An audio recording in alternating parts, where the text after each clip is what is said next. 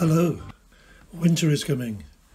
Welcome to my November 2021 report on the solar PV, Tesla Powerwall and other electrical systems at our property in Huntingdonshire in the United Kingdom.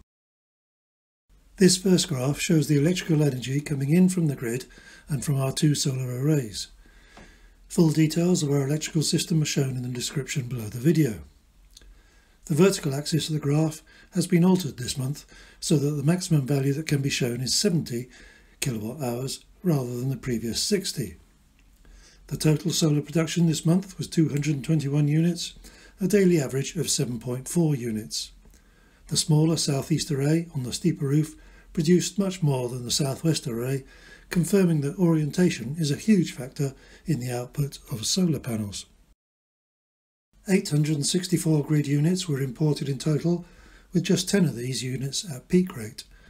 This is another big jump up from October, with both the annex storage heaters on in the colder weather and the car needing to be refueled for a couple of long journeys during the month.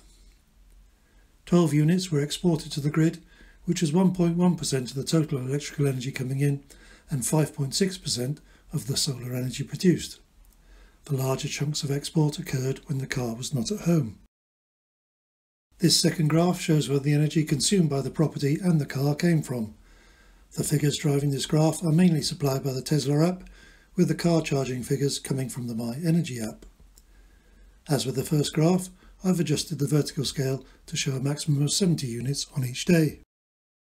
Just 9.3% of the energy came directly from solar, and a further 9% was solar delivered via the Powerwall, so the sum provided around 18.3% of our electrical energy during the month. 21.2% of the solar units went into the car via the zappi charger. The car also received 200 low-rate units from the grid, and for the second month running, the 989 miles travelled was double our usual monthly mileage and cost around 6.6 pence per mile. More than half of the car's charging was away from home, some on rapid chargers on long journeys to and from North Wales and York, and some from a 7 kilowatt charger provided free of charge at a holiday cottage towards the end of the month. This graph shows the energy going into and coming out of the Powerwall each day, as reported by the Tesla app. 91% of the energy that went in during the month was reported to have come back out. This higher than expected figure was due to starting the month at a high state of charge and finishing almost empty. Here's the self-power graph, based on figures from the Tesla app, which reported that the proportion of self-power was 31.8%, but much of this energy originated from the grid. This next graph shows the solar southwest production over the years since 2012. The monthly figure of 92 units was the 7th best November out of the 10 years, below the month's arithmetic mean and median of around 96 units. The cumulative solar southwest total over the first 11 months of the year meant that 2021 stayed in 9th place out of the 10 years up to this point. As it has already overtaken 2017's full year output, 2021 is almost certainly going to finish in 9th place.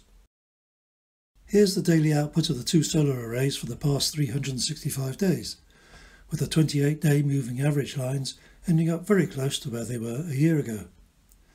This is the distribution of the energy input for the past 365 days, an expanded version of the first graph. Remember that there were some very dodgy figures given by the Tesla app back in April, especially concerning the export to the grid. And here's an overview of just the daily solar production for that same period. Finally, here's the summary graph for our grid electricity usage since we moved here in the summer of 2011. The grey line is the number of low-rate units and the red line is the number of peak-rate units used each month, as measured on the left-hand scale of the graph. The monthly electricity bill, shown by the yellow line, and the right-hand scale, was, as expected, well up from the same month last year. The green line shows the feed-in tariff for the southwest array's generation, and this is expected to remain below the cost line for the winter months. That's it for now. I'll leave you with the home energy usage graphs from the Tesla app for each day of November. Merry Christmas and Happy New Year, as it'll be 2022 when my next monthly report is published. Bye for now.